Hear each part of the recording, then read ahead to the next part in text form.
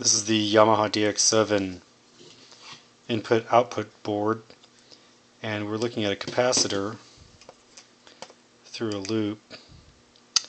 And what happened is that there was a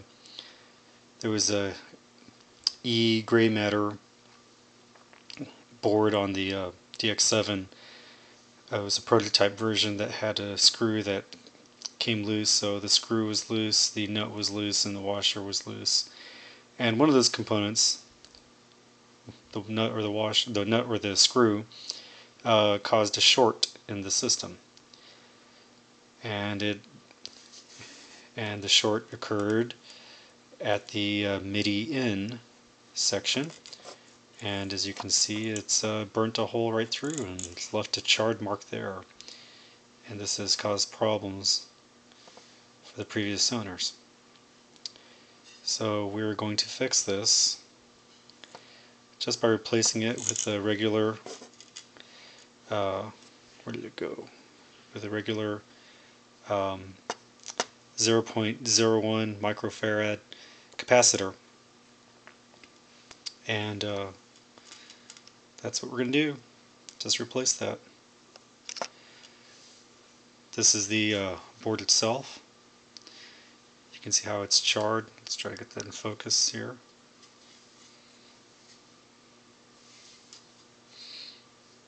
And this is the there's another board here. So I could, just swap this one out for this, but I could put this back in DX7 where it belongs, and this one will go in the original one. And I'm just going to use a different type. It's not going to be a ceramic version, but it will work just fine. This is a polyester film, and that's a ceramic. I'll just swap that out, and that'll be into that.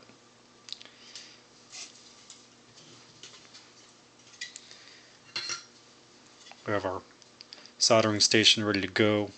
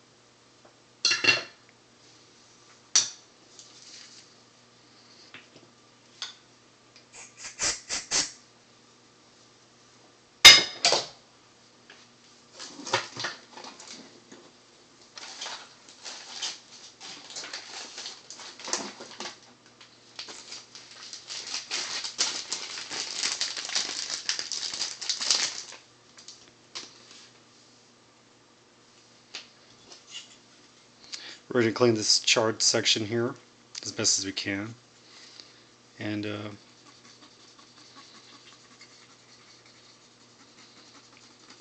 that's probably about the best you can get. Got a little pad lifting there, no big deal.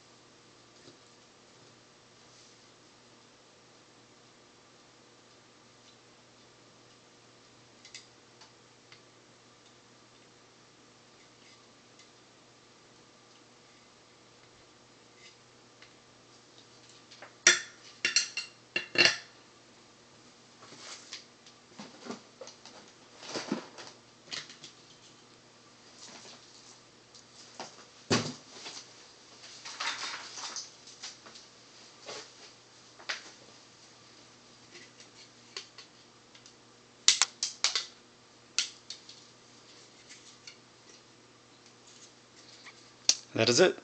It's fixed. I still need to clean that up.